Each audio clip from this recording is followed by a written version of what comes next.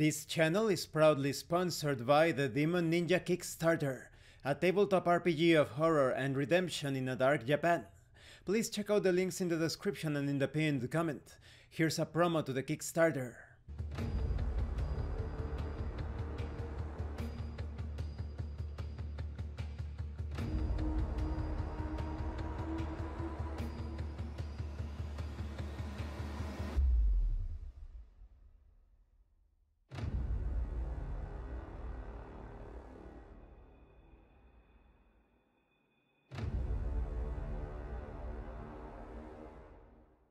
And the Red Room Publishing. Please check out the link to their store also in the description and in the comment for exclusive tabletop RPG products you will find nowhere else. Hi, welcome to this part of my review featuring the Heavy Gear Revitalized core rulebook, the first edition. If you haven't seen the other parts of my review featuring this tabletop RPG of mech battles and sci-fi drama, please check out the playlist in the description below. This time we are going to talk about the combat round and actions.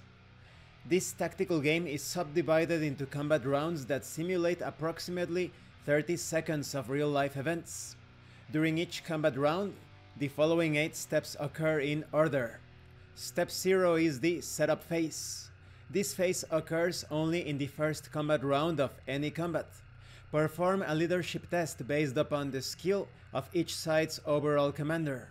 The winner chooses which player will place units first on the map. Reroll dice. Players should alternate, each placing one combat group at a time on the map board. After placing a unit on the map board, the player must declare what speed, stationary, combat, or top speed it is moving at. Each pre-designed scenario should have clearly defined setup locations for each faction. When not using pre-designed scenarios, the players should agree on which map boards to use and set up on the first row of hexes on either side. Then we have Step 1, Declaration Phase. Both sides declare any extra actions and evasive maneuvers for the round. In Step 2, Initiative Phase, Initiative decides which side has the advantage during a round of combat. Both sides roll an action test based on their overall commander's leadership skill. The highest result wins the initiative. Draws are re-rolled. Then we have Step 3, Winner Movement Phase. The side which won the initiative may move any or all units in one of their combat groups, squadron or cadre or platoon. Alternatively, a unit may withhold its movement until Step 5. The winner declares which units shift speeds, combat to top and vice versa. Then we have Step 4, Loser Movement Phase. The side which lost the initiative may move any or all units in one of their combat groups. The loser declares which units shift speeds, as explained before. Step 5, Winner Delayed Movement Phase. Any units which withheld their movement in Step 3 may now move. Any unit that withheld its movement in Step 3 and does not move in Step 5 loses its opportunity to move for the combat round. Then we have Step 6, Winner Action Phase. The members of the combat group that moved in Step 3 and or 5 may perform actions. Actions include attacks, sensor scans, and many other events. In Step 7, Loser Action Phase, the members of the combat group that moved in Step 4 may perform actions. Repeat Steps 2 to 7 until each combat group has had the opportunity to move and act. A combat group may only move and act once per combat round. If one player no longer has any combat groups left to use, he skips his phases until the end of the combat round. During Step 8, Miscellaneous Events Phase, any unusual event, such as long-range artillery and high-altitude bombing attacks, is resolved. Let's talk about the number of actions. A vehicle's actions are limited by the total number of crewmen. All vehicles automatically get one action. Vehicles with 2 or more crewmen get additional actions at no cost.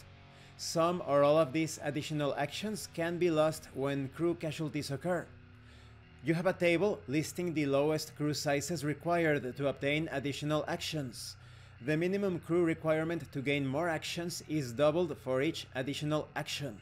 It's important to note that a vehicle's crew can get more actions by penalizing all their action test rolls by 1 for each additional action taken. For example, a single crewman could fire twice with a -1 on both attacks, or 3 times with a -2 on all attacks. These additional actions must be declared at the beginning of a round in step 1. And this concludes this part of the review. In the next part we are going to talk about movement and terrain and other things. As you can see, this tabletop RPG is highly tactical. You need to consider not only the outcomes of the different phases of the combat round, but also the number of actions that are being carried out. Thank you for watching this part of the review. Don't forget to leave a like, a comment and subscribe. And thank you so much to those of you that are going the extra mile to support the channel. If anyone else wishes to further support the channel, the information on how to do that will be in the description below. This has been Abraham El Jaguar, a professional game master. If you want me to run a game for you, please check out the pinned comment below. And remember, it is better to roleplay and fail in character than not to roleplay and fail as a player. Once again, thank you and see you later.